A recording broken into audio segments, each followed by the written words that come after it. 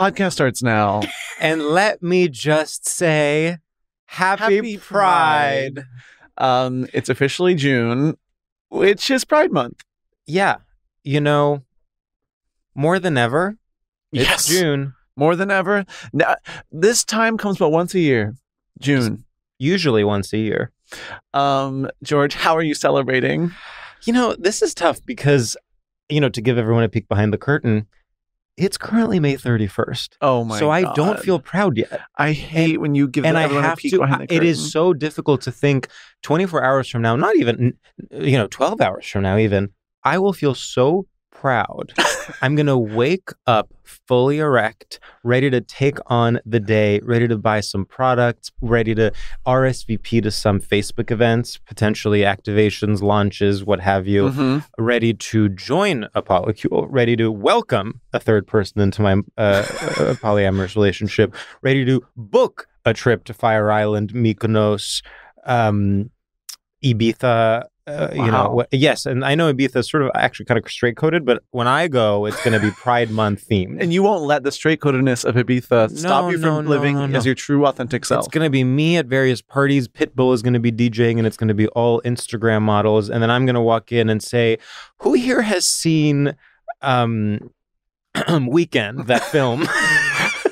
The Andrew Hay film Weekend. And all of them are going to be like, what? Yeah. And I'm going to be like, that's what I thought, bitch. Yeah. And then I'm going to introduce them to queer cinema. You're going to be like, DJ, put this on. DJ, put this on, and it's going to be the film Weekend. It's going to be a DVD of the film Weekend, and they're going to screen it for a variety of Instagram influencers, models, etc. Wow, that would be so exciting. Yeah. So that's called grassroots organizing, and I do it during Pride Month and at no other time. Yeah. That's really helpful. How are you celebrating Pride? I just don't know if I am, to be completely honest. This is a tough year. I can't celebrate anything this year. Yeah. I can't celebrate.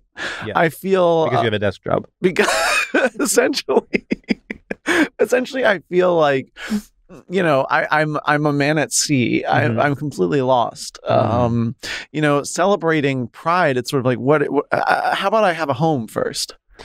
I see what you're saying. But do you think you can't be prideful unless you have, a nuclear family and home ownership? Because that actually, to me, goes against the whole premise of Pride. No, I don't need a nuclear family. I just don't know. Like, I think what I'm missing, actually, is that Pride is something where you're like, okay, normally on my, let's say in the month of May, this is what I do. Yeah. This is normal. So June, I'm not doing that because I'm being abnormal this year. I'm having Pride. I see. You're having a difficult time being like, how can I change my habits? Yeah, it's like I don't have habits right now. Oh, you don't have habits right now? Yeah, I'm completely at sea. Well, I mean, I have a job that I go to every day, but outside of the job, what are my habits? Yeah, it's so interesting. You actually have the most stable, maybe the most stable schedule you've ever had since I've known you. No. But for you, that is being at sea. I'm actually more reckless than ever before. I'm completely lost. I know where I am Monday through Friday. Yeah. Between the hours that one works. Yeah. But other than that, you're having dinner, walking your dog. I'm completely at sea, George. I can't believe this. Okay. And also I think also the commitment of like when people celebrate Pride, part of me is like, what do you mean? Like, define that for me. Yeah. And a lot of the definition for a lot of people is like, well, I buy 14 tickets to events and go to it. Yeah. And to me, I'm like, I don't like committing like that. No, I actually, I felt like we had reached a very nice balance at some point where everyone decided like, okay, we're too, fill in the blank, old, sophisticated, intellectual, well-read for Pride. And so I would say, for let's say 2015 through 2018, I was like, I don't care. I would never imagine going to a Pride party. And then suddenly people got back into it and fully blown 38-year-old men were like, what are you doing for Pride? And I was like, we're not in college. I have to say, you grow up too fast. Oh my God. You grow up too fast. You saying 2015, you think you're over it? 2015, you were what, 26? That's like the normal age to be like going out. I guess what I mean is like we are so lucky that we live in these urban cosmopolitan centers with a variety of LGBTQ plus people. Pride is every day for me. What is different about June? It literally is just that you're overpaying. I understand that this is a very sort of basic first order critique that I'm making. I don't think I'm reinventing the wheel here, but like, what is the point of a party being different in the month of June? Tell me. You know what it is that everyone's committed to having a little more fun. Like, I think it gives people an excuse to be like, okay, you know what? I'm going to be bad. Because I think so often, let's say in the month of April, I keep going back a month, they're like, oh, I'm out, but it's 1 a.m. I should go home. Now you're out. It's 1 a.m. People are like, you're like, I should go. You know what? Actually, no, it's fucking Pride and I'm staying out till 4. Because you know what? This means something and I'm here with all my sisters and we did it. What you're describing actually is how I felt when booking this episode. Is I said, this isn't just any normal episode. What? No, I agree. I just wanted to make a face, to be honest. And I think our guest wanted to make a face as well, because it was oh, great face. Well, it was like a fun transition. Thank you. That added it. I think what was funny to me about it was that it added a lot of weight to this episode. I agree. Well, it is true that and in fact, actually, I have to say, our dear producer Olivia at some point emailed us and was like, do you have anything special planned for Pride? And literally my first reaction was like, no. Shut up. I'm an adult. And then I had to reach inside myself and say, why are you rejecting your sense of childlike wonder? Why are you rejecting Pride? Something our foremothers fought so hard for. You have such an urge to grow up. I do. It's true. Well, we've talked about this, for so long, for all my 20s, I wanted to grow up. Now that I am a grown up, I'm like, I need to enter middle school. Yeah. You want to go back. I want to go back. I mean, that you're about to be the 38-year-old gay guy being like, what are you doing for Pride? Okay, well, I have a few more years left. Thank you. I'm not literally, you know what I mean? So anyway, we remembered, last year we started a new tradition, which is that for Pride, we do an episode called GaytioLab, where rather than talking about a straight topic, we talk about a gay topic. And we do it with basically a StraightioLab all-star, one could say. Okay. Someone who's been there from the beginning, someone who's done multiple episodes, live shows, someone who I would say helped define the spirit of the podcast and associated brand. Wow. Under the iHeartRadio umbrella. Wow. So do you want to do the honors? Please give it up for Celeste Yim. Woo! Wow. Thank you. What's up? How are you guys? Really good. We are so good, actually. What's going on with you and Pride? Yeah. George. With me and Pride? Yeah. And Sam, too. Mine's different, I'm remembering. Well, it does seem like we both have a tortured relationship with Pride this year. I know. Well, here's what Sorry, go ahead. Well, I'm just I can't live with abandon. I see what you're saying. Oh, here's my issue with Pride, okay? Well, that's both your issues, kind of. Yeah, that we can't live with abandon? Reasons. Oh, please. I haven't lived with abandon since I was in the womb. Since I was in the womb being like, splash, splash, splash. As soon as I got out, I was like, where's my desk? Right. You're like, get me a button up now. So here's the thing with Pride this year, and I'm going to try to work through this in real time. Okay. For so long, the joke with Pride was, it's overly corporate. I'll meet you at the Chase Bank float. Yeah. Everyone is marching wearing their corporate tees, whatever. Last year, this thing happened where, because there was so much backlash with anti-trans legislation and with like people protesting, Target's Pride collection or whatever, suddenly even the corporate Pride felt like important somehow. Do you relate to this at all? I hear what you're saying. Like there's something where I was like, wait a minute, this thing that I've been making fun of for so long actually is like, it literally is dangerous for Target to put out a Pride collection because people are going to come with a gun and protest suddenly. Yeah. And so and on top of that, what happened last year, and people might not remember, is these sort of like LGBTQ plus creators and influencers didn't get gigs and work because people were doing fewer Pride campaigns. Yeah. And suddenly I was like, wait a minute. Again, all these people that I've been making fun of, are they now being marginalized? And should I be on the front lines advocating for Instagram influencers and Instagram creators to get that Brooklinen campaign? Now the Brooklinen is terrified of being seen as pro-LGBT. Totally. And so where are we now? So where are we now is what I'm saying. Yes.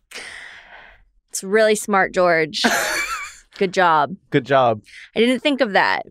And last year, I like actually kind of completely forgot that happened. But you remember what I'm saying, yes. right? It was kind of shocking because you're used to every year. Backlash. Yes. You're used to every year suddenly you open Instagram and every random person you follow for some reason is partnering with the brand. Yeah. And suddenly that didn't happen last year. Yes. Yeah. It's hard because it's like, we're going to have to see. We're going to have to see. I think maybe this is a rebuilding year. Maybe this is like, maybe last year we were, it's a transitional period. It's a transitional period. Maybe this year we can build some new traditions. Outside of brands. It'll be hard. It will be hard. I'm not seeing a lot of, communal potlucks happening. Yeah. Well, Celeste, we haven't dug into your feelings. Yeah. How do you feel about Pride? Where are you at with Pride as a concept this year? I missed Pride last year because I was traveling. Mm-hmm. Okay, brag. With my girlfriend. Oh. Who I have one. So I kind of feel excited to be here this year. But it's not feeling as like both like intense about like the parties, and it's not feeling as like I have to do some panels or whatever. Yeah. So I don't really know. Like, I think we're gonna have to see. Yeah. I love Pride. You do? I do, yeah. What do you like about it? I like that it's like everyone has to play ball. Yeah. Oh, that's a good point. You know, like it's like birthday. You actually can't opt out. Exactly. Yeah. It's actually a lot like birthday. It's like, it's my birthday, I'm going to stay out. Yeah. You know? Yeah. Mm-hmm. It's like we all have to gather because it only happens once a year and it involves us all because we love Yay. I think also it also has a thing. I love a communal day, like in general. Of course. And like for example, like I think the comparison is my parents are not like religious, but like Easter comes and they're like, well, we're celebrating Easter. Well, we're doing something. Sure. And that's sort of my like relationship with Pride, I think. I also think like, okay, how do I put this? I think it's like what made Pride so like delicious in the past few years, like maybe before. Yeah, I think before this year was that it was like it harkened to the time of like a monocultural celebration. Great point. Which was so rare. Yeah. And now monoculture is a little bit back. And I think it's making it less, like there's less of a craving for like something we're all doing. Do you know what I mean? Well, I actually, the study of whether or not monoculture is back is approximately 90% of what both of us think about. So I do need you to make your argument about why you think monoculture is coming You guys back. have different opinions about this? I think we have relatively similar opinions about it. I think there have been a few moments within the past, like Barbenheimer. 9 to 12 months, yes. Starting maybe with Barbenheimer, but Taylor Swift. Even espresso, even the eclipse, even the Olympics coming. Well, so this is interesting because we were saying that is actually an example of how monoculture is not back because can you believe I didn't like the feeling of me saying something and you guys both saying no.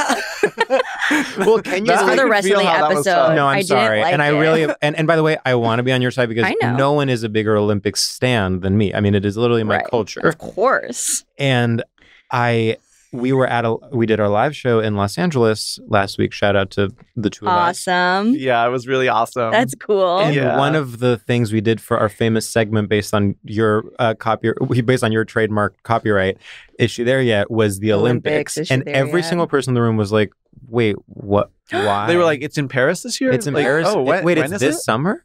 And we were like, in fact, like, yeah, it's starting in like a couple of weeks. And people were like, no, I don't. And I was one of the people that didn't know. That's true. Like you are not hearing about the Olympics and people keep being like, where is it? I had no idea. The Olympics is becoming Paris. like the Oscars.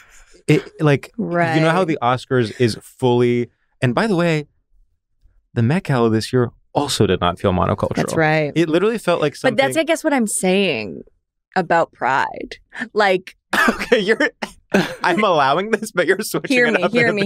No. Hear me. Yeah. Because it's like, because there are other things that are satiating us to all talk to like our parents and our friends and our teachers about the regular things aren't feeling like they're making a big splash. So you're saying because of the monocultural impact of espresso, Barbenheimer, and the eclipse, the Met Gala and the Olympics are less monocultural, and Pride are less monocultural. Print it.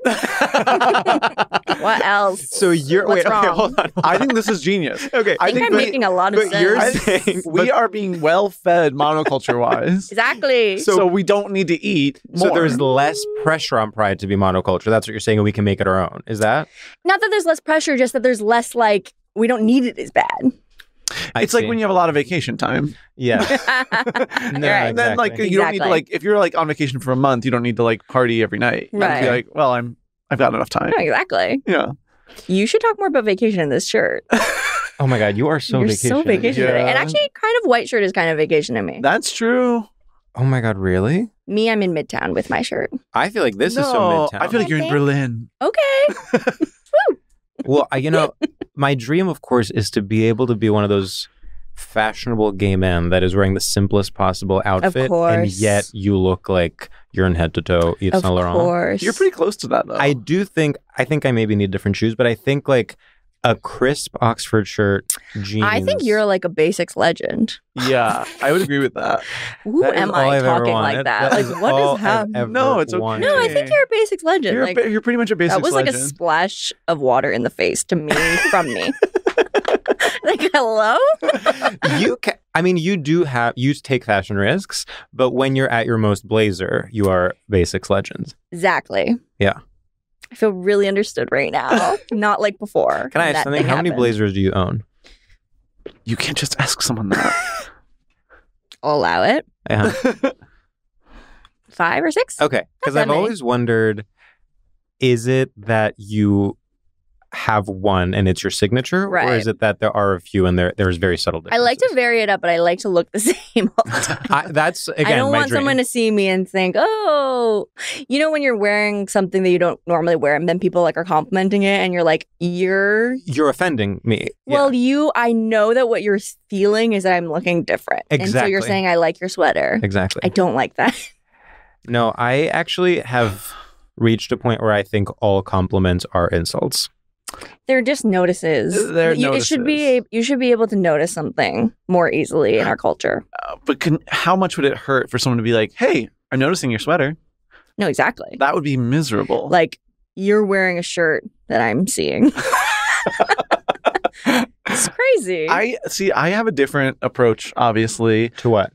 Clothes. Okay. If you want to be a basic legend, I feel like I want to always be like, "Oh, you think I can't do that? I can do that." Oh, you think I can't? Oh, I can do that. I really love to be like, don't say to me that I can't do that, because I'm doing it right now. Well, but your entire fashion. What's up? This could hurt. No, your entire fashion outlook is basically reclaiming various elements of Americana, and that can be anything from cowboy. That's so true. It can be cowboy. It can be schoolboy. It can be Midwestern dad. It can be like, construction worker, but it is various different forms of American masculinity, and you are waking up every day and you're saying, which of them am I going to interrogate? No, that's true. You're our American boy. I do love to do that. I can't help it. I've gotten so addicted to Western stuff since being in LA. Really? Sam was wearing these cowboy boots, and he told me I bought cowboy boots. I said, all right, I'll believe it when I see it. These are like some of the best cowboy boots I've ever seen. I mean, I would love to see that.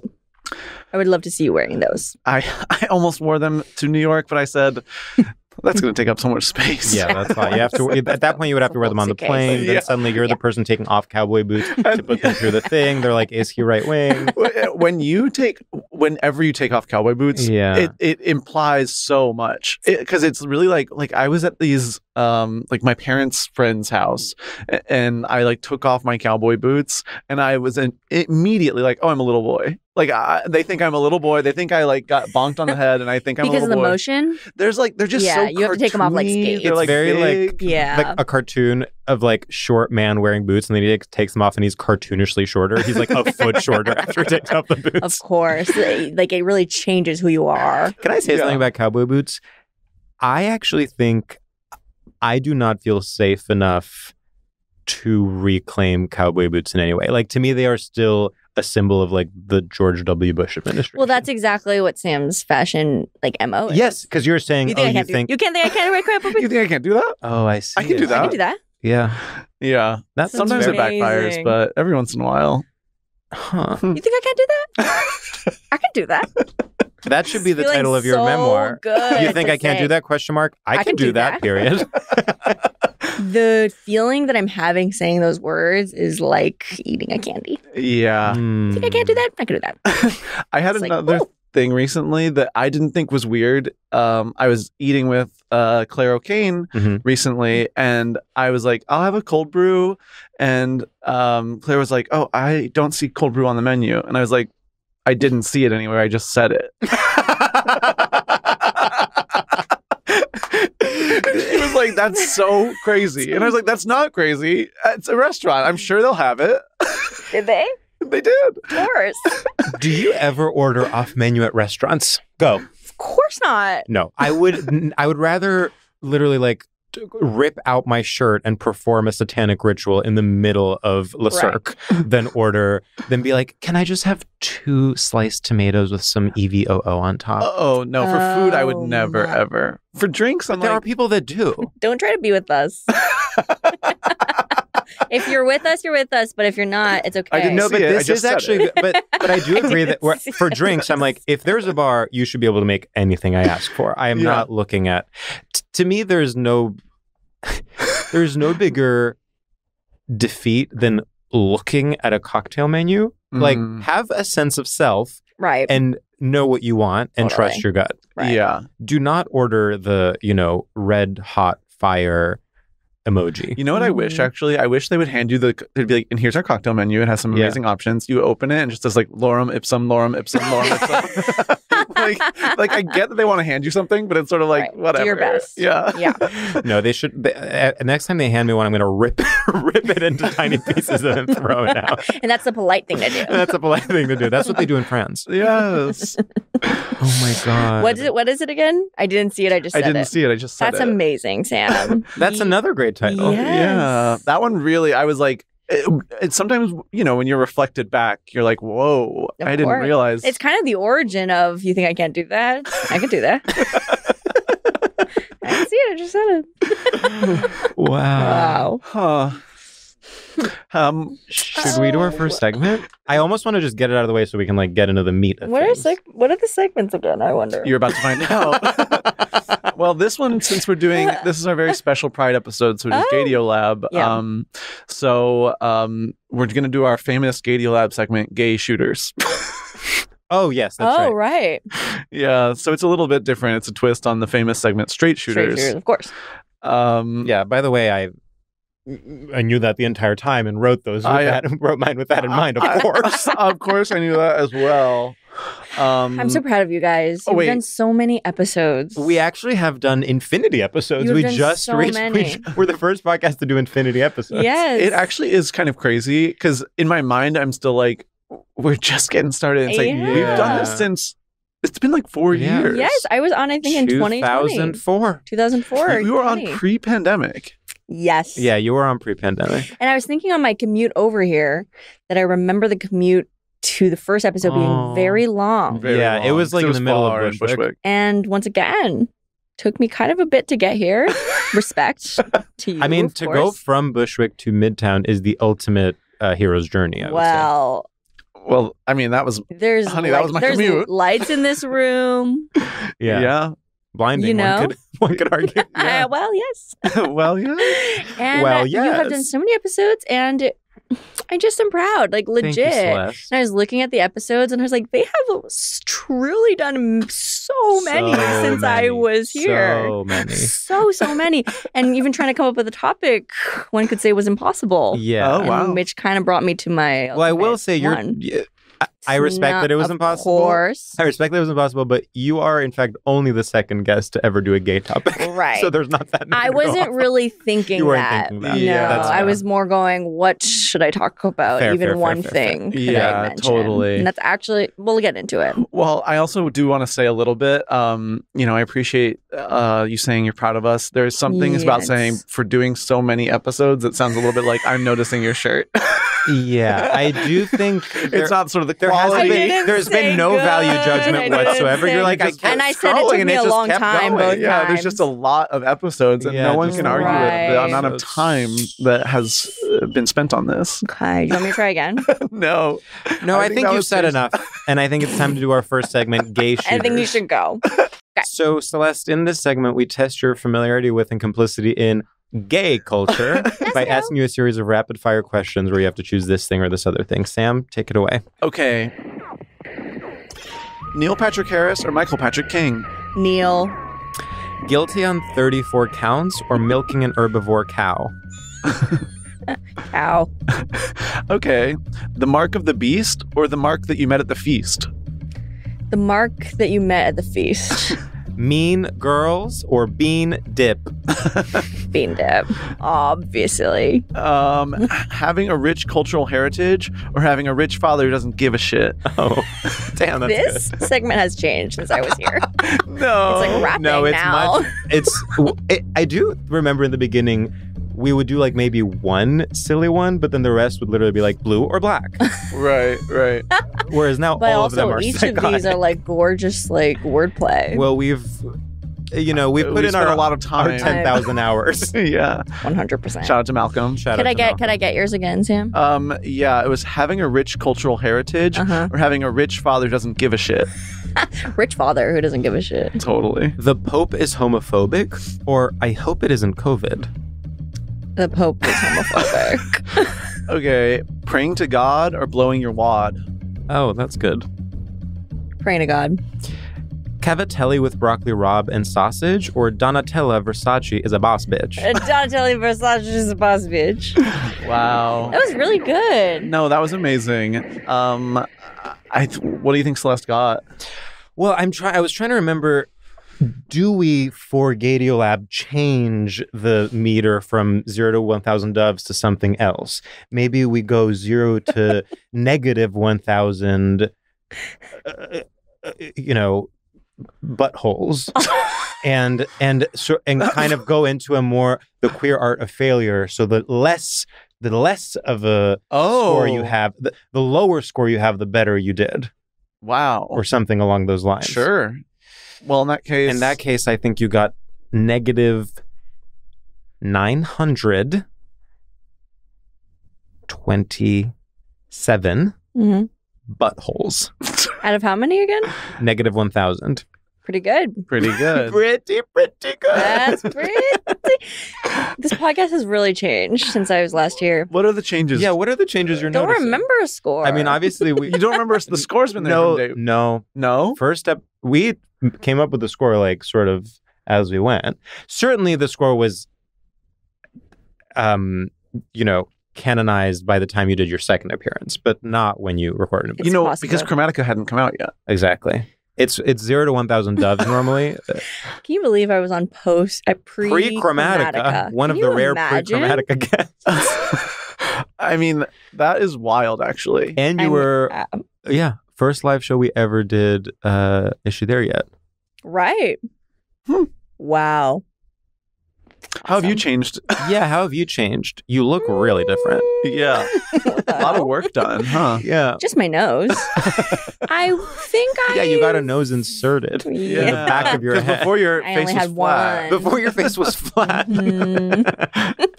have one on the front and the back. We should do more characters. I agree. No, what would your debut character be? Mr. Gringo Bean. Oh, I love that one. That's one of your classic characters. Yeah, is what got me on SNL. Yeah, So- exactly. They said, great character. We're going to make them a writer. You've shown that you can do development and premise work really well. Yeah, that's what matters With That Mr. is what Gringo matters Bean. in this industry, in this town. in this town. This town Scratching being over the Midtown mic. East. So that was Celeste. so cartoonish. That's part of Mr. Gringer Beans. Oh, I could wait, That's how I get I into could it. feel some character Mr. work there. Gringer Beans is the name.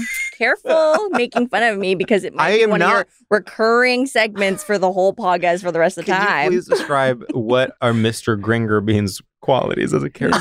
I guess the way I came up with it was I couldn't think of one single word or last So name. you said Gringer Beans. So that's part of his story. Yeah. He doesn't know. Well, who he is. for anyone watching at home, you sort of did an exaggerated Scratch of face the nose. scratch. So maybe part of Mr. Gringer Bean is like these little what? No, keep going. I'm these laughing. little things. These little things everyone does. Mhm. Little gestures. exaggerated. Okay. Yes. Little Okay. gestures. Crossing your legs, clapping, snapping your fingers, Rubbing your eyes. rubbing your eyes. Exactly. It's literally. It is someone who, in all other ways, is normal. Has an Don't office clip job. this, by the way. No, this is a clip. This is the clip and it's going viral. Please. Excuse me. Don't say don't clip this. We're in the middle of clipping. This is currently on Instagram. So People are That's watching why it. I'm saying actually, it. I want- That's why I'm saying it. You can't stop us. Please. We need. I want people to do front-facing camera work where they do their impression of Mr. Gringer Beans. And here it is. It is someone living their normal life, and then they have to make some small gesture and exaggerate it cartoonishly to the point Sam, you where do. it's so funny. Go Okay, ahead. so this is Mr. Gringer Beans when he wants you to like you said something but it was a little too quiet. Okay, this is Mr. Gringer Beans where he's in a panel discussion post-film screening, and he just is going to cross his legs. And so then I thought, Whoa! Damn, Mr. go with that. Mr. Gringer Beans shows whole. Mr. Gringer Beans is flexible. Yeah, I had no idea. No, I didn't know that would make such an impact. It was really good. Yeah.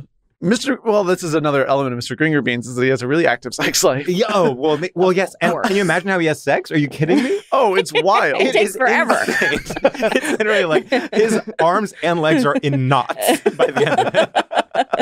Okay, Celeste, it's your turn. We're clipping this. This is Mr. Gringer Beans when a little bit of hair is bothering him on his face.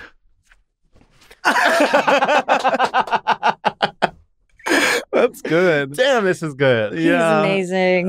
Yeah. It's so sad, but SNL is on hiatus. I know. His trust that you would be seeing Mr. Gringer Beans on Update, played by Bowen. Yay. That would be huge. Do you guys remember that show? Was it like the Fosse show with Michelle Williams? Yes, when she did when she did Mr. Gringer Beans. Wait, yes, that was where she goes. You know who else is so Mr. Gringer Beans? Carrie Bradshaw sometimes. Like, Carrie Bradshaw literally just walking on the street, and she's like... Or Carrie knocking on the restaurant. Yeah, it's like, you just don't get it. Giving Even when she gets Mr. Gringer splashed, Beans it's is like Yeah, she gets splashed. She's like... full marionette. She's literally the first marionette. Every limb is connected with a The string. first woman marionette who's the star of her own show. This is crazy. What's weird about this is that from now on, whenever someone's like being a little overly expressive, I'll refer to it as being a little Mr. Gringer Beans. Gringer Beans. Great, that was Gringer Beans. That was Gringer Beans. And even in like, in theater or in film, like when a performance is so Mr. Gringer Beans. Yeah. Oh, You know who's so Mr. Gringer Beans? Uma Thurman. 100,000%. Uma Thurman is, and you know who else? Kerry Washington. Oh, totally. Can I try to think of one? I mean, the most obvious one is Nicolas Cage. I think Nicolas Cage. There's so many coming to you. Sorry, yeah, you're really go good ahead, at this. Zendaya. You think You think Zendaya Zendaya's is Gringer Beans?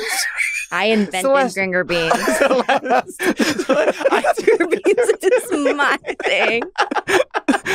I do not. Wait, I You think Zendaya is Gringer Beans? Because to me, Zendaya is almost could use a little more Gringer Beans. No offense, of course. No, As I say that as a fan. I'm a huge fan. I think I if love Mr. her. Gringer Beans gave her a little training and said, maybe in moments of real dramatic tension, let's go a little more Gringer Beans. Yeah. I'm too scared of a clip to say more about Zendaya. Okay. Yeah. Okay. But DM me. And I'll To tell find you out why Zendaya is Gringer Beans. Uh-huh. I decide what Gringer Beans is. That is fair. That's yes. And who that's the one not. addendum. It's like there's a definition of Gringer Beans, but then it's also and also whatever Celeste decides. Text me. Yeah. Yeah. I can't think of a single actor. Trump. Trump is. I can't believe. I'm sorry. You guys are having a lot of difficulty coming up. No, you're like a Gringer Beans scholar. The thing is, this is something I need to like work on with a therapist. What? Is trying to recall any single actor. Of course. Because as soon as someone's like, "What actor could do this?" I'm like. I'm very like I didn't do the reading. Like I know actors, but for some reason, as soon as someone is like, "Well, name one," I'm like, "Mr. Gringer Beans." What are you trying to say about Gringer Beans? That's like a no. I know that you wrote that like over months. Like I know that was hard. You wrote it for not everyone. When you did the packet to do this show, that was what we really responded to, and I'm contractually obliged to bring it up. Yeah. Oh. Well, okay. I got me. I would love to get into the gay topic. Yeah. In celebration of Pride. Yeah, I think that would be amazing. I mean, I hate to... There is a part of me that wants to keep talking about Mr. Gringer Beans because I kind of want him to have like a specific look so that people can dress as him for Halloween. Of course. But we'll come back. We can come back to it. To it. And actually, maybe his look can even incorporate your topic. So I bet it will. What is your gay topic that you brought today? And maybe a little on what makes it gay for you. Of course. So I know it's Pride at the time of listening. Needless to say. It's Pride. It's Pride. And I know that a lot of podcast guests for the gay episode of StraightioLab, they would bring in poppers. Sure. They would bring in loud music. Yeah. Sex. Sure. Dinner parties. Ex jealousy. Oh, yeah. I thought, I'm not going to do that. I'm going to dig deep, and I'm going to definitely not just be trying to think of one single topic to talk about. I am going to bring in something that I think, much like many other topics on the podcast, are unexpected for really the intro. task. Yeah. Excuse me. Just think it's important to let them cook. Just it feels like they're stalling. Remember when I brought in Mr. Gringer Beans? I just don't know. This is the mind that brought you Mr. Gringer Beans. And you're going to say, they're going long? What the hell? It just feels like you're like waiting for like maybe to run out the clock. Like maybe. Right. Like if I keep talking long enough, I can just leave. Yeah, because George has a hard out, if I remember correctly. So He does. My topic is umbrella. Okay. So tell us why you think that's gay. Umbrellas are made for when it's raining. Well, that is true. So they're already special. Mm-hmm. Uh-huh. They are made for a type of day. Yeah. That actually, in most cases, comes with wind, comes with lightning. Yep. And these are impossible circumstances for an umbrella to work within. Yes. Umbrellas are lying to themselves. Talk about the pure art of failure. So, yes, it leads me to believe that umbrellas are not here for what they're stated to be here for. Yes, and they're actually here to look gorgeous. Oh, so in the umbrella metaphor, what they're here for is like to have a nuclear family, to get married, to have procreative sex. But instead they're like, actually watch me twirl. Actually, you don't think I can do that? I can do that. Oh, interesting. That is so interesting. I love that. Like, it is really about them failing to do the thing they were... They're insane. Failing to do the thing they were put on this earth to do, while also being so... Also, the ornamental element of it, like the fake... You're pretending that this is functional, but it's actually just stunning. It's completely gorgeous. Yeah, I totally get why when they got to the design they got to, they were like, it's done. Yeah, that's pretty much it. People will buy this, you know? Well, it's also so, bionic. It's very like Janelle Monáe, Electric Lady. Well, it's dramatic. It's dramatic. It is futurist. It is. Yeah. It is. You have it's honestly a little steampunk. Very For steampunk. sure. Very but steampunk. also like Renaissance. Like Beyonce Renaissance? Yeah, she would totally be carrying an umbrella.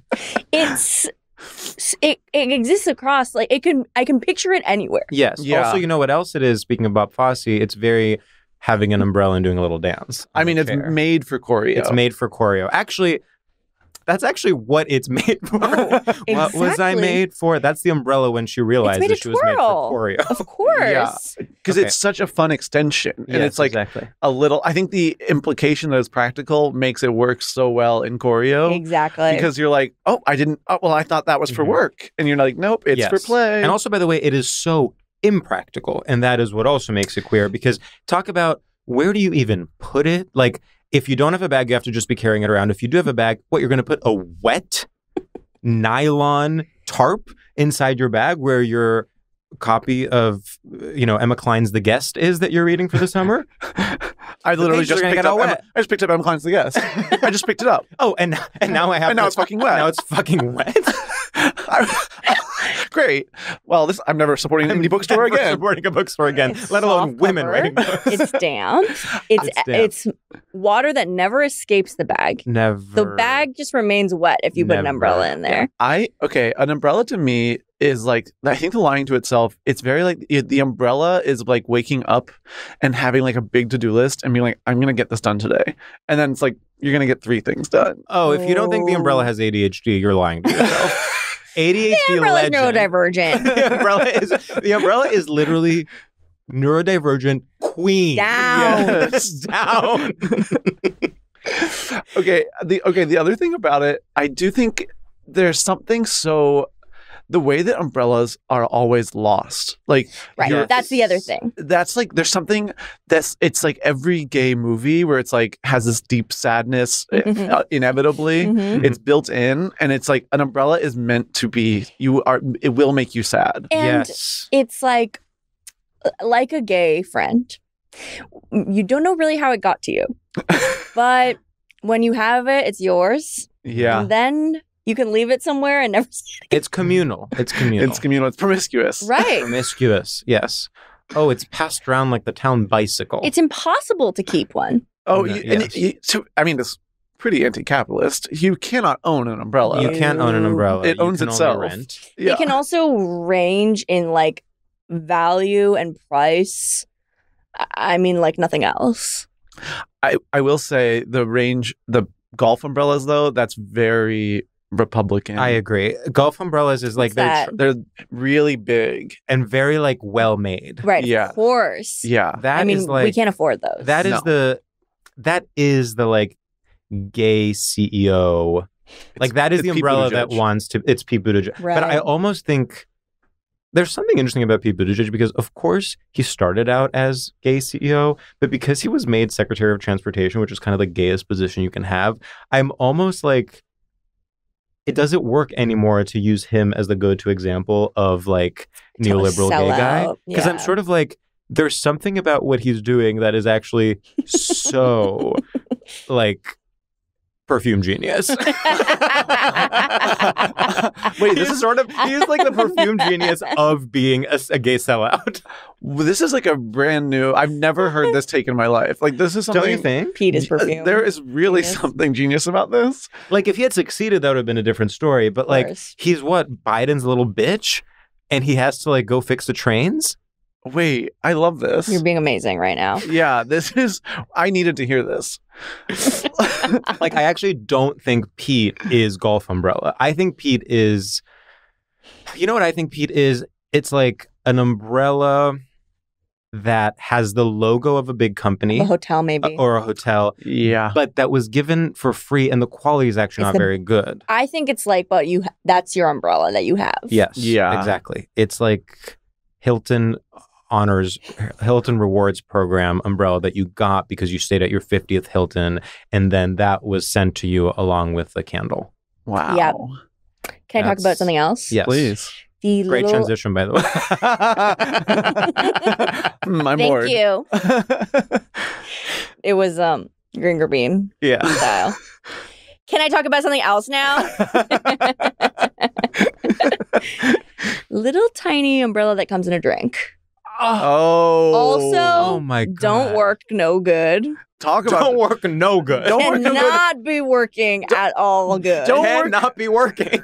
but works better than it should. Exactly. It's also like a decoration. I'm sorry, when it comes to literally its job, which is being fabulous, it's getting tens across the board. I mean, the fact that they make them to open and close, they can actually, open it. It's amazing. Insane. But why then, do they make them like But they're that? immediately broken. They come broken. They come but broken. They still work. They don't stay though, because they have, they have that tiny elastic that keeps it up.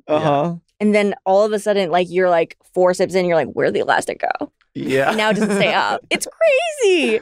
Even the aesthetic, like, oh my God, I'm so overwhelmed. No, go. Even the aesthetic replication of the real umbrella, like matches the original like function and intent, which is that it doesn't work. It looks gorgeous. Yeah. Period.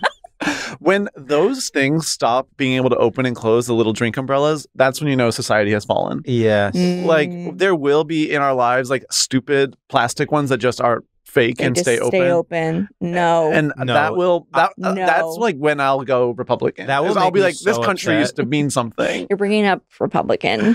I do bring it up a lot. We both bring it up a lot. Yeah, thank you. Yeah. It's a worry of yours. I think that it's sort of like it's just something that it's like it's a respectable way to be like, we don't want to make jokes about like suicide. It's like you would be like, oh, I'm going to kill myself if that happens. But like our version of that is being like, I'm going to become a Republican. Don't you think?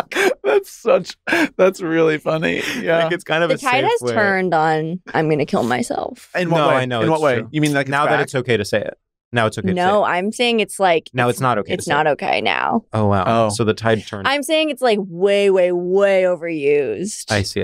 Like, it used to be kind of like a inflammatory thing to say, an edgy thing to say. No, it's not. And that would like be a guaranteed laugh. Yeah. You know what I mean? Yes. And now it's a bit like, why are you saying that? Yeah.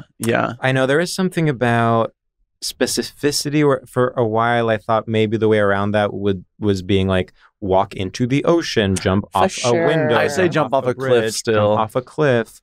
But it does because no one does that. It's over. People do jump off cliffs. That. Don't erase them. They've been through so much already. Well, they jumped off a cliff for Christ's sakes. It's over for me. But all respect. Of course. My new thing that I've been saying that could be maybe a segment if you guys want. Please. Yeah, please. Is all respect to everyone who's ever lived. Oh. And it's mostly when I'm about to say something mean. I do that. Well, I always say all respect. I always to say everyone who ever lived. To everyone who ever lived. Everyone who has ever lived That's and will so live. Respectful of you. But that person's being a bitch. Yeah. I always say I say this with love. I would say that's one of my signature phrases. You say this with love, but I say you're this not. with love, but well, I guess like I want my like respect to be true. It's like, listen, everyone's on their own life path. But I also think I say it with love. I mean it semi-earnestly because it's like sometimes pointing out someone's flaw is the purest expression of love because it means you see them for who they are. I was thinking today, I was bringing myself to tears thinking about how much I like critique. Bringing myself to tears. Getting yourself there. I was getting myself there. Yeah. Well, I was just like, well, it is critique. Like we're all watching and consuming things, and it's like, but you experience it in your own head, and you're like, okay, I felt this way about it. I wonder if there's anyone who feels similarly and put that into words. Right. I love consuming critiques that are like nuanced and like, but accurate. Like when they hit something that is like, oh, that's it. I wish I could have put that into words. I'm like, I love a good critique. I mean, of course, that's why it's so like intellectually dishonest to be like, oh, critics, like, why don't you make something if you're such a critic? It's like, well, maybe criticism is making something. It completely It's literally is. making ideas, which is harder than making an umbrella. Like trying to measure how close or far you are to something else. Yes. Yeah. And obviously there are bad artists, there are bad critics. That's, I think, the issue is we need to be more honest about the fact that there are good critics and bad critics, because I think what ends up happening is you put all of them in one box. It's like me waking up and being like, all filmmakers are bad because I just saw the idea of you. Right. Right. That's not fair. I'm still stuck on bringing myself to tears. That's Mr. Gringers. That is actually what is Gringer the name? Gringer Beans. that Mr. Gringer Beans is youth having like sort of like a normal thought and crying because of it. I was really or getting yourself to cry about something. It was I love that. Very emotional. No, but I know what you yeah. mean. Do you want to do an act out of bringing yourself to tears? Oh, I think I was literally like in the Chipotle at 11:15 a.m. Sometimes I bring myself to tears when I think about my relationship with Sam. And I'm like, we've been through so much together. Oh my God, that's it so still is cute. only getting deeper, and I'm still excited to talk and critique with him every single time we see It's each other. true. It's the sweetest thing I've ever heard. The distance you do is have tough. a special Distance is tough. We've learned, though, to occasionally text each other, I miss you, which is huge for us. Yeah. Because we used to be We're bad at checking in. difficult. Well, not just that, but also I think both of us struggle with being earnest and with like straightforwardly being like, I miss you. Really? Yeah. Yeah. I feel that you two are like my special guys for that. Like I'm not relating to you guys not being able to do that because every time I see you both, it's like, hi sweetie, hi sweetie. Well, Yeah. But don't you think there's a sort of, okay, how do I phrase this? I love you've been doing some expert throat clearing today, and I know it's for like a practical reason, but I find Is it Gringer Beans? Is my throat clearing Gringer Beans? It might be Gringer Beans. I'm sorry. It really... No, Gringer Beans is a beloved, Of course, character. It's a compliment. It's a compliment. Know that. If someone says it's Gringer Beans, it's good. Okay. Oh, I know what I was about to say. There's a sort of counterintuitive things that happens when you're so close with someone, it becomes more difficult to express that intimacy because it's a given. Because it's a given, and because when you express it, it feels forced or it feels contrived. Mm-hmm. It's almost like imagine, you know what it is? It's like imagine watching Casablanca and then having to rate it on Letterboxd. Do you know what I'm trying to say? Yes. It's so self-evidently a masterpiece that it is so beside the point to be like, 5 stars. I found the characters interesting. Exactly. And so in the same way, when someone is, like a sister to you, and then you're like, hey, by the way, don't forget I love you. It's like, okay, well. Celeste, you're good at expressing your emotions. Thank you. And that's all I have to say about that. Okay, bye. I think I agree with what you're saying practically, but I always think it's nice. I agree. Yeah. I ultimately agree, and I ultimately always appreciate when someone does express their emotions. And I think you're good at it. Thank you, Celeste. Yeah. Sweetie. Love you. Love you. You know what else about Gringer Beans? Yes. And thank you for bringing it back. It is the perfect, it's actually, so Gringer Beans being a good thing is the solution to there not being a nice way to say noticing your shirt. Yes. It's like someone's doing something big, like someone's using more steps than they have to. Gringer Beans. You're being Gringer Beans. You're being Gringer Beans, but that's with I love love. that. I say this with love. I say this with love. You're being Gringer Beans. Gringer Beans is all respect to everyone who's ever lived. Because it's not good or bad. No, I would argue it's good. No, it is good. That's what I'm saying. Gringer Beans is synonymous with good. It's good. Yeah. It's a type of good. It's a big good. Yeah. Like, you can still notice someone's shirt if you don't like it. You can still say, I'm noticing your shirt. But if you are noticing it and it's big and you like it, you say, that shirt is so Gringer Beans. Exactly. Oh, I see. Because I'm thinking... We're so connected today. I can feel that. Okay. I hesitate to complicate this because I think we're having such an amazing I'm moment open of to it. agreement. I feel pretty secure in Gringer Beans. I feel so. No, of course. But I'm just thinking okay, let's go back to my throat clearing. What if I understand that at the level that I was doing it, it was adorable. It was incredible. I seemed so and we love you. But what if it really reached a point where it was so Gringer Beans that it was disrupting the podcast? Or what if, for instance, going back to, Uma Thurman, Kerry Washington, sometimes their Gringer Beans is actually negatively affecting. I knew that's what the calculus was in your head. Yes. But I think also those are like girls you love. You love them because they're Gringer beans. Do you know what I mean? Like, because I saw you doing the math of like, but I had said all those people are Gringer beans. Yes. Well, but that was like legit with love. I also literally said Trump was Gringer beans. So, it is tough. Well, it's tough. Maybe I do love it. I mean, he's using Gringer beans for evil. He's using Gringer beans for evil. Of course you can use Gringer beans for evil. I mean, you can use anything for evil. Yeah. That's like charm. That's so deep. Well. You can use anything for evil? I think you can. What can you not use for... Well, I guess you can't... for instance, a very obvious point, but it's like you can use philanthropy for evil. Yeah, but y'all already know there's one thing you can't use for evil. Love? Yeah. What do you think? Let's think. Well, I think you can definitely manipulate love and use it for evil. Like if you are... But that's not love. Girl. That long that's pause. Not love. That's your book title. But that's not love. ... Girl. LOL. Okay. I mean, this is... I don't even think we have enough time right now, but like, is it true that when you use love for evil, it stops becoming love? Yes. No. You think so? I don't think so. I think like, let's say you're a mother and you love your daughter. And separately, you're committing crimes.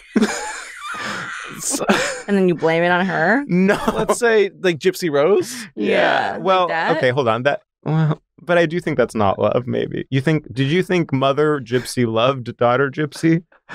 They're both named Gypsy? No, I just don't know their names. Don't confuse him. He's already lost. They're both named Gypsy. I don't know. You know what? I think that's maybe something we have to throw out to the listeners. I feel really confident. You really feel confident? Really? I get it. You know what I actually appreciate about you? Mm-hmm. You have very clearly defined morality. People say that to me a lot. Yeah, well, it's because it's I true. wonder what that's coming from, because I don't know if that's true. You don't think that's true? I think I have like a regular sense of what I think is right and wrong. Well, I think But I wonder if it's because I'm like being like randomly like too opinionated sometimes or something.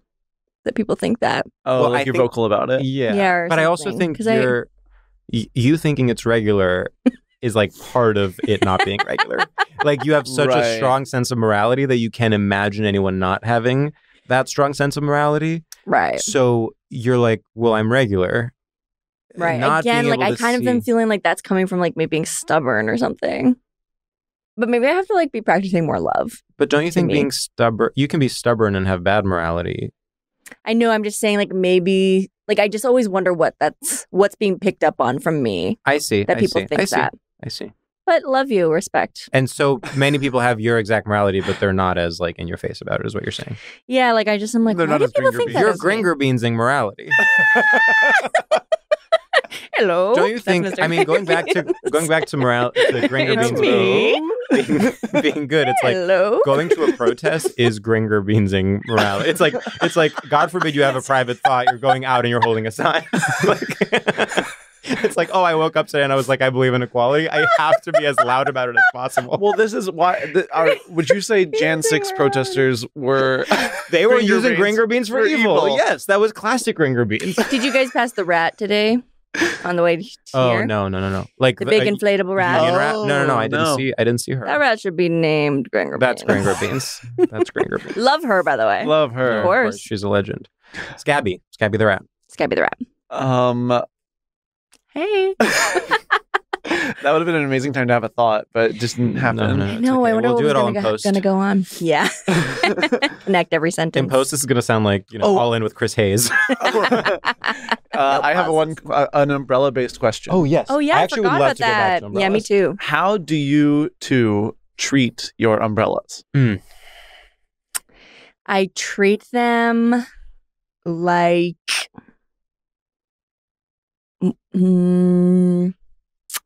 it's like a conversation or something. It's like I don't own one, but I can have one when I'm with someone else. It's like so intangible to me. Yeah. Like it's not like I like don't ever know where one is. Yeah. don't ever remember like if I brought one, but if I need one, it's there. You know what I think is essentially identical in form, function, and spirit to an umbrella? Chapstick. It is something that does not do what it's meant to do very well. It is something that you literally always lose. No one has ever finished a tube of chapstick. It is something that you always have with you somehow, except for the one time you need it. It is something that's like cheap enough where you sort of like don't care. No one's ever like, oh God, I lost my chapstick because I'll have to save up next month. And you're calling in something queer. And exactly, it's something queer. I mean, the idea of chapstick is literally the definition of camp is you're putting lipstick on, but it's not adding color. Yes, and a chapstick lesbian. Of course. Of course. What would an umbrella gay be? An umbrella gay? An umbrella like gay. If you're like, oh, he's such an umbrella gay, what does that mean? Okay, this could be a couple things. Okay. Yeah, I could see it being like almost like a dapper gay. Exactly, yeah. Like it's sort of like I wear wool pants and like fetishize London. What's the word? I could see it kind of being tech gay. Yeah. Where it's like I have like my pants are moisture wicking, and I could also see it being like lost my phone and wallet gay. Yeah. Like where's my phone? Where's my wallet? Kind of girl. Yeah, totally. Yeah. And his umbrella is like decrepit. It's like half of it is fully gone. One of the things is like poking a woman in the eye as he's walking. I mean, I never feel more like star of a movie than when I have a cheap umbrella and it's fully busted and flying in the wind. Yeah. And I'm like, oh, this is the beginning of my movie. Like, down on my luck. But what's amazing about an umbrella is like even the cheapest, most broken one and the most expensive good one, like gives you this. They give you the same experience. Yes, like you're getting wet. You're getting a little. You're holding a big thing. You're getting some wet. An umbrella gay. An umbrella gay. It also This is maybe. I can't tell if this is gay or straight about it, actually. But walking with a friend, starts pouring rain, there's one umbrella, suddenly you're a couple. It doesn't matter what your relationship is, but you are a couple. This is actually something I would love to talk about, which is, and I think it relates to what you're saying, the use of umbrella as a metaphor, meaning under the blank umbrella. Now, here's the issue with that. Definitionally, if multiple people are under an umbrella, it does not actually cover them. And it sort of fucks everyone over. So to say such and such is under the LGBTQ plus umbrella is almost being like, watch out, your rights are under attack. The umbrella is not going to protect you, bitch. Right. All your shoulders are getting wet. All your shoulders are getting wet. You're in the place that the umbrella puts the water. Yeah. Right, exactly. It's crazy. There's a sense of, at first glance, saying you are under an umbrella gives you a form of safety. But it's like who's in the center of the umbrella and who's at the edges getting more wet than if they didn't have an umbrella to begin with. Oh my God. Beautiful metaphor. That's crazy.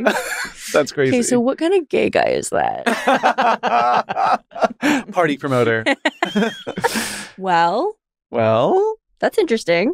Party promoter? Because they're just like... Only because it's like, yes, everyone's like, it's a queer party, everyone come, but it's like, some people what do you won't look get like? in. Yeah. Oh. Who do you know? Like that type of thing. Where you at? Yeah. Umbrella is exclusive. Yeah. It's a little like some of you are going to be outside. That's interesting. Okay, so maybe an umbrella gay is like the guy who like invites like half of a friend group over for gatekeeper. Brunch. Yeah. Gatekeeper. Maybe umbrella is gatekeeper. It's like I'm holding the umbrella and I decide who goes under it. Yeah. But there has to be an element of like the umbrellas doesn't work so good. Because that's the main thing. Yeah, that's the main thing about umbrellas. Crap. Yeah. Should we maybe try to approach it like from the drink? From the umbrella in the drink? Okay, so in terms of someone who is basically a gatekeeper, like a flop gatekeeper, someone who thinks they're the head of the group. Yeah. Oh no. Here's what it is. An umbrella gay is someone who is always sending partyful links, like always hosting parties, always sending partyful links. Close friends, being like, friends, everything. Guest list. But no one's like that into their events. That's interesting. You know what I mean? Yes. And there are people like that, like always having some theme party, always wanting to host the pregame. They have this complex where they think they're the center of the group, but no one else really thinks so. But because no one else is stepping up to be the center, people are like, yeah, I guess we'll go to Jared's place. Yeah. That just is like one of the saddest things. Like that picture is like bumming me out. Yeah. Well, welcome to Umbrella. It's not. It's literally raining outside. It's not supposed to be pleasant. It's not supposed to be pleasant. Welcome to Umbrella. Welcome to Umbrella. I do think on a more literal level too, it's associated with rain. Rain, this is like very obvious. Rain is queer in the sense that it's like a different thing that the sky can do. 100,000%. And it's rare.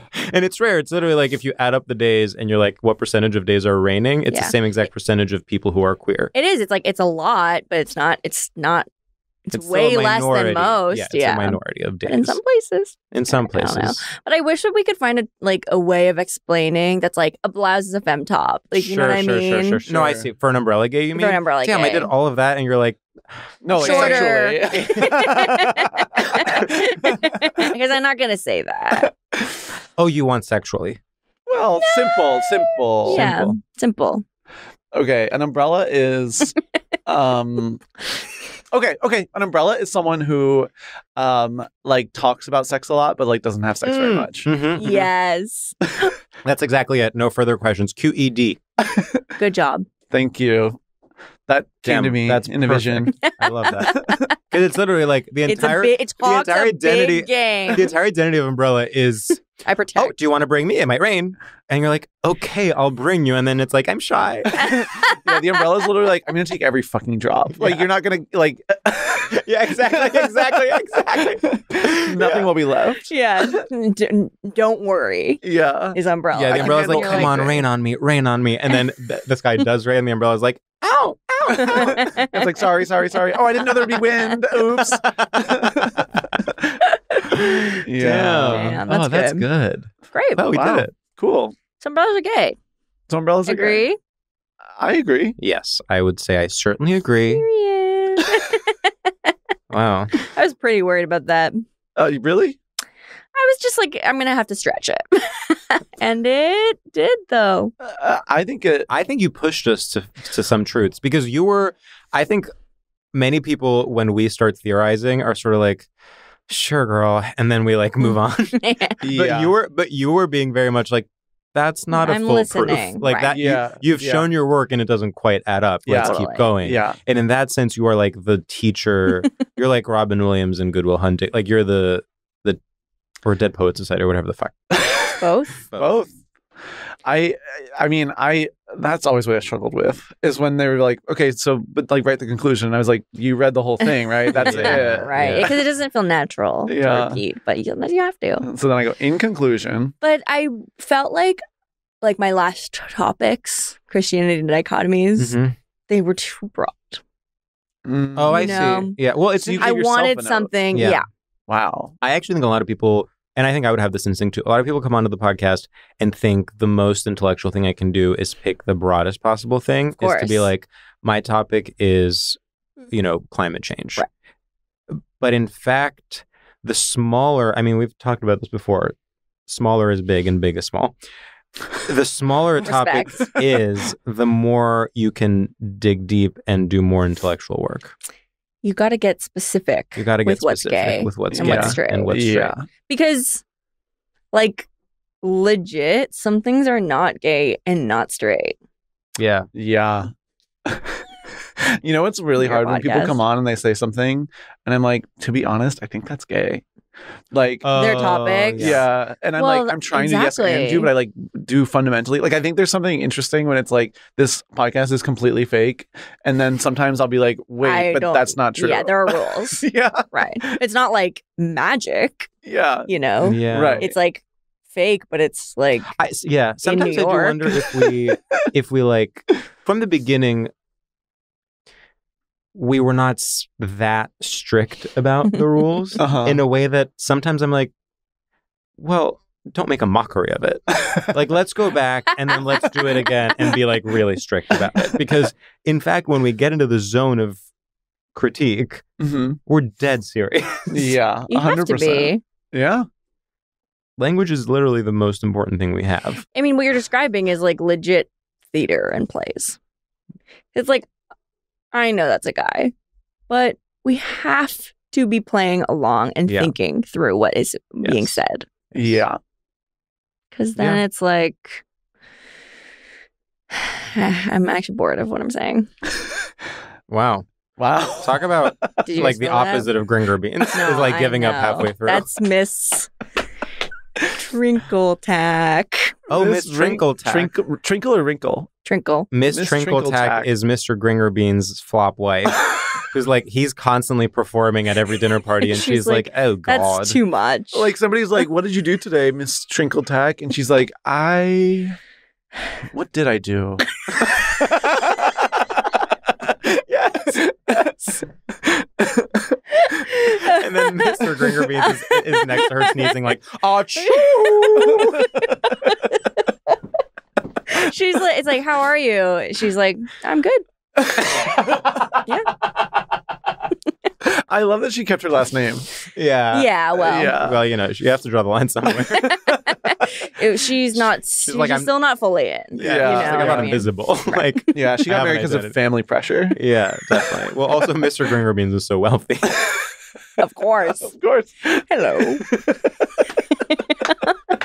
Talk about Gringer Beansing as having so much money. Of course, more than you need. More than you need. Well, when you Gringer Beans, stuff just talk about using Gringer Beans for evil is accumulating wealth. Say that.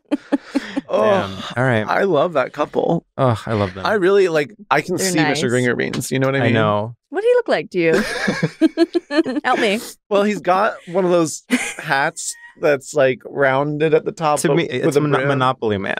Mr. Monopoly. But there's like a yellow tie. Yeah. And he's like a little bit like I see him walking to every room and sort of jokingly being like, right. You know what it is? Of course. Yeah. Walking with a Mr. cane. Monopoly, yellow tie, but stilettos. also like bigger, like big pants. Feather and in the like, cap? You Feather in can't the see cap. why, but like when he walks, it jingles. Jingle, jingle, jingle. Ruffle He's top. amazing. Ruffle blouse. Oh my God, I love him. I love him so much. He's so cute. He's funny. And he walks with the cane, but he doesn't need it. Yeah. It's an umbrella. It's an umbrella. He does have an umbrella. Wow. Should we do our final segment? I think we have to.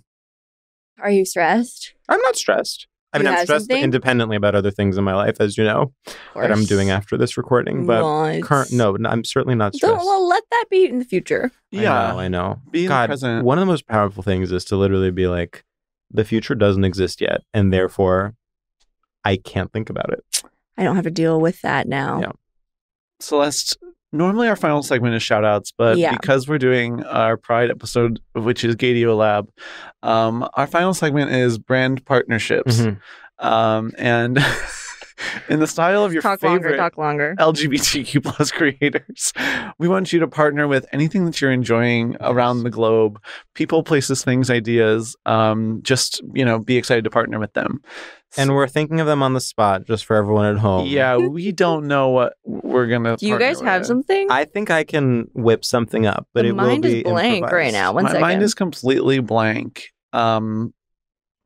So George, if you want to go, Sure. Hey guys, I'm George. I'm a comedian, podcaster, and LGBT creator. And this June, I'm partnering with Oxford Shirts. Oxford Shirts are the most versatile shirt out there. And they're sort of in this really incredible space between casual and formal. You can dress them up, you can dress them down. And nothing says verse like being a proud LGBTQ American, especially in these times. So next time you're out, whether you're protesting, insert issue here, or just going to your office job, put on an Oxford shirt. They come in white, blue, sometimes white and blue stripe in a way that can be really, really cool. And you can wear them no matter what your gender is. And by the way, all genders are valid, just like all shirts are valid, whether they are Oxford or otherwise. And go out there and use promo code George.com. oh, I didn't know we were giving Code that. is a website. Keep going. to buy an Oxford shirt for your next event. And remember, you guys, please go out and vote. That's amazing. Wow. Okay. Hey everybody, I'm Sam. You may have seen me on my podcast, StraightioLab, available now on everywhere you get your podcasts, and including YouTube. Woo! And I am so excited to announce my partnership with Running Into People at the Airport. I think running into people at the airport is one of the most LGBTQ friendly things you can do, because, you know, if you're traveling like me, you feel so lonely, and you feel you're carrying your bags, and you're without roots, and you say, who am I? And then, who is that? Oh, why, that's someone you know. Suddenly you're at home, you're feeling chosen family, you're feeling like the airport is your childhood home. And I just find it so fun, and creates this interesting dynamic of sort of a, you know, before midnight, after sunset type vibe. Absolutely. Where you're like, do we hang out the whole time? Do we just talk for a little bit? Is this the moment we fall in love? And I think I'm so excited to partner with Running Into People into an airport, and I think you guys should check it out. Into an airport. running into people you know. Running into people you know in an airport setting. And use promo code SLAYMALMA at checkout. Say Sam sent you. Bye.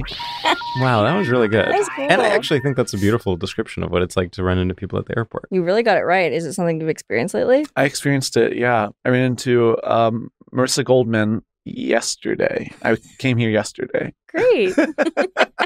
And now it's flying off the shelves. Yeah. Hey guys, Celeste here, writer, influencer, model, and engineer. Oh. This Pride, I want to talk to you about something that's close to my heart. You know when you're thirsty and hungry? What I like to do when the feeling strikes is eat fruit. Oh. This Pride, fruit is what I'm eating every day. Can you imagine being a caveman and all you've ever eaten is meat and water? That would be scary. Coming across something that looks like completely inedible, almost as a rock. Cracking that open and realizing it's a mango. You would be the happiest person who has ever lived. You would probably die from the joy of the feeling. That's why this Pride, I'm encouraging you to go buy some fruit. Wow. When you go to the grocery store now and get fruit, you can also buy every other kind of food. Oh. Wow.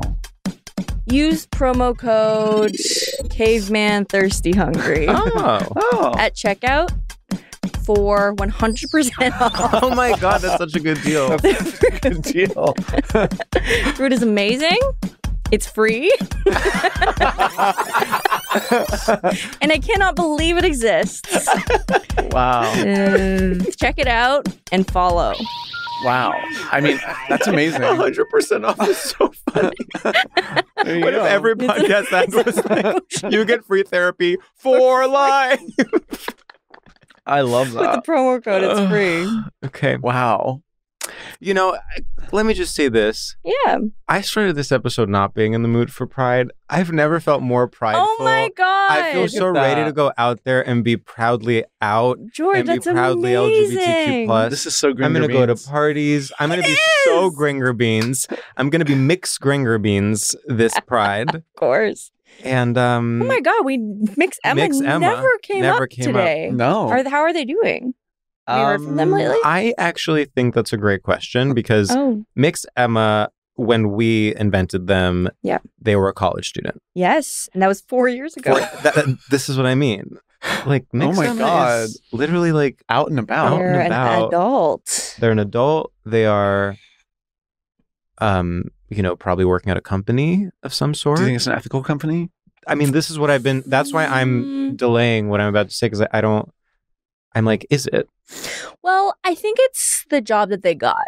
And maybe that's not exactly what they would like to be doing, but that's okay for right now. Yeah. Yeah. And do you think they, like, I feel like they still go by Emma? Huh?